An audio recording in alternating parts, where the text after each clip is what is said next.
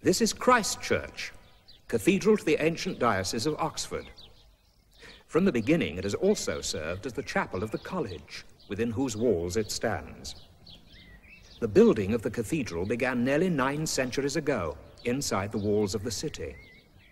The cathedral building is dwarfed by the great Tom quad in which it stands, and the quad is overshadowed in turn by its tower, a late addition to the quadrangle designed by Christopher Wren. Wolsey, Henry VIII, Charles I, and Christopher Wren all saw this building in much the same way as you see it now. 13 prime ministers of Great Britain, including Peel, Gladstone, and Eden, attended chapel here as members of college. And perhaps remembered with greater affection, so did Lewis Carroll, who 100 years ago was a mathematics don here, along with his Alice, the small daughter of the great Dean Liddell. But alongside these figures in the history of Christ Church stand those nameless choristers, who each Christmas, for over 150 years, have proclaimed the birth of our Saviour in song.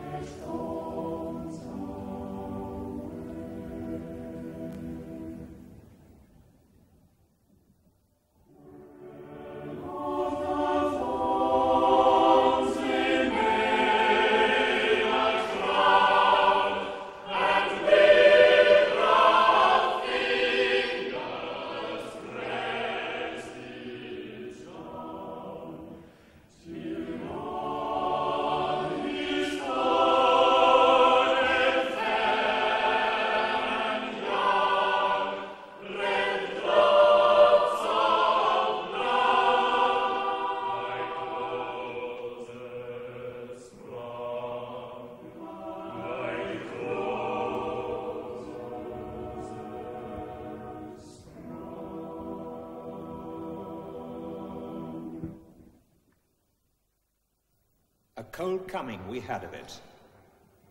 Just the worst time of the year for a journey, and such a long journey. The ways deep and the weather sharp, the very dead of winter. And the camels, gaunt, sore-footed, refractory, lying down in the melting snow. There were times we regretted the summer palaces on slopes, the terraces, and the silken girls bringing sherbet. Then the camel men, cursing and grumbling and running away and wanting their liquor and women. And the night fires going out, and the lack of shelters, and the cities hostile and the towns unfriendly, and the villages dirty and charging high prices. A hard time we had of it. At the end, we preferred to travel all night, sleeping in snatches, with the voices singing in our ears saying that this was all folly. Then at dawn, we came down to a temperate valley, wet, below the snow line, smelling of vegetation, with a running stream and a watermill beating the darkness, and 3 trees on the low sky. and an old white horse galloped away in the meadow. Then we came to a tavern with vine leaves over the lintel, 6 hands at an open door dicing for pieces of silver, and feet kicking the empty wineskins. But there was no information, and so we continued and arrived at evening not a moment too soon, finding the place. It was, you may say, satisfactory. All this was a long time ago, I remember, and I would do it again. But set down this. Were we led all that way for birth or death? There was a birth, certainly. We had evidence and no doubt. I had seen birth and death, but had thought they were different. This birth was hard and bitter agony for us. Like death, our death. We returned to our places, these kingdoms, but no longer at ease here in the old dispensation with an alien people clutching their gods. I should be glad of another death.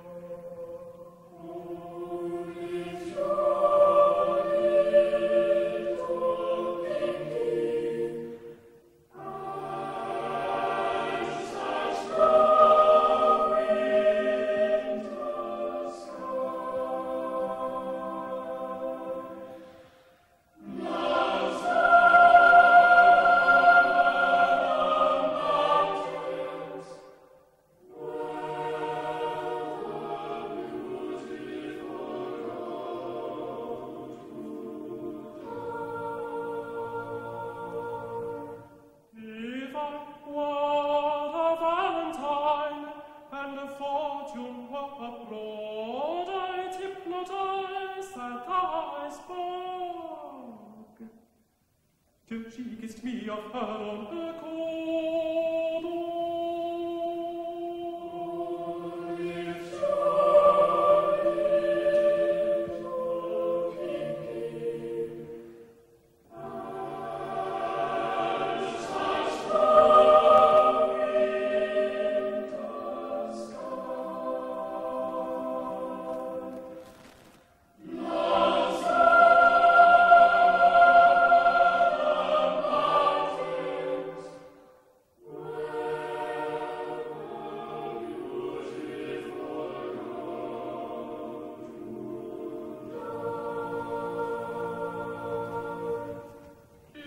Stacked up the velvet and my crooked rib were dead, I'd be breeding white canaries and eating crackers in bed. Oh, if your little kinky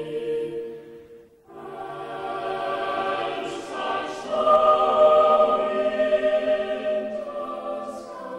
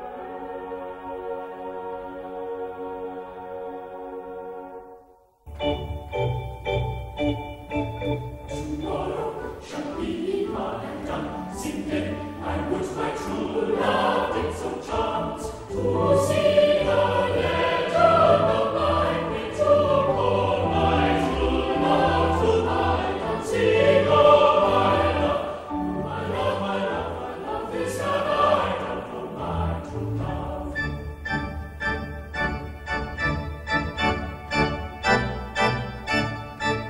Then was I born of a virgin young, of her true flesh is substance.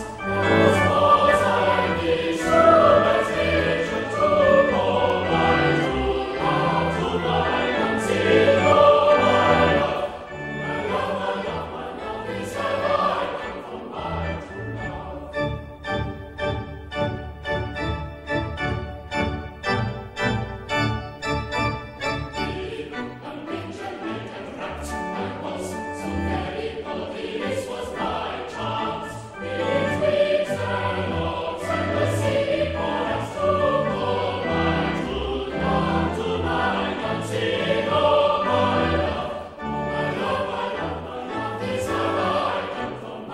true love.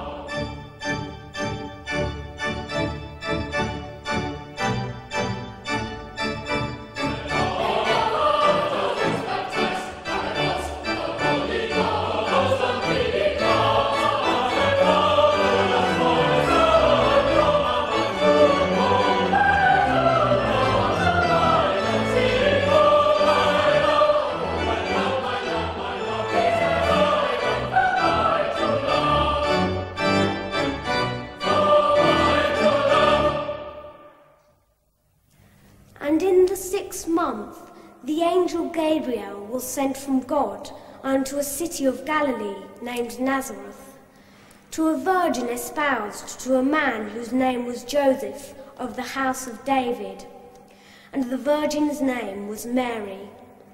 And the angel came in unto her and said, Hail, thou that art highly favoured, the Lord is with thee, blessed art thou among women.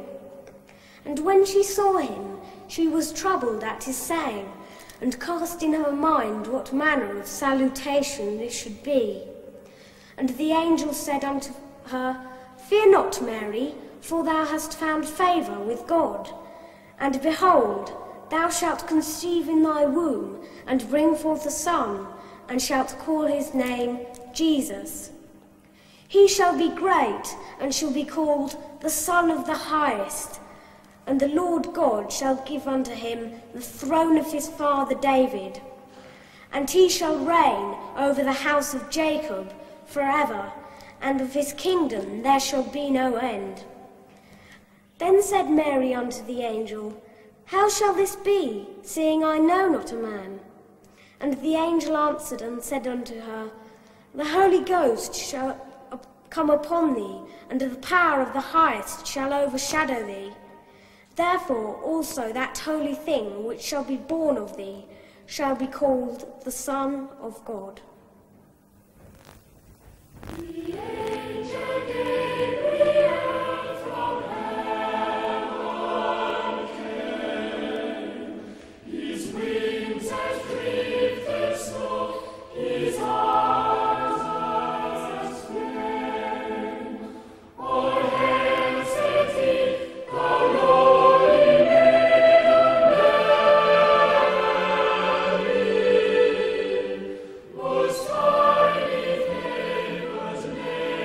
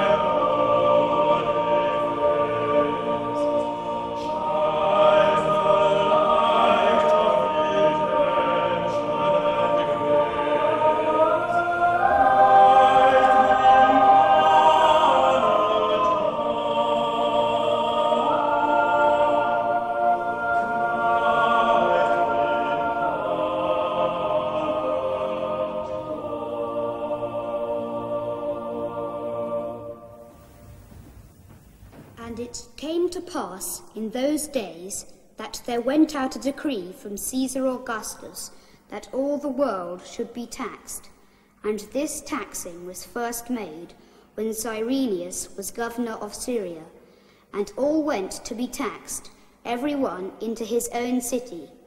And Joseph also went up from Galilee, out of the city of Nazareth, into Judea, unto the city of David, which is called Bethlehem, because he was of the house and lineage of David, to be taxed with Mary his espoused wife, being great with child. And so it was that, while they were there, the days were accomplished that she should be delivered. And she brought forth her firstborn son, and wrapped him in swaddling clothes, and laid him in a manger, because there was no room for them in the inn.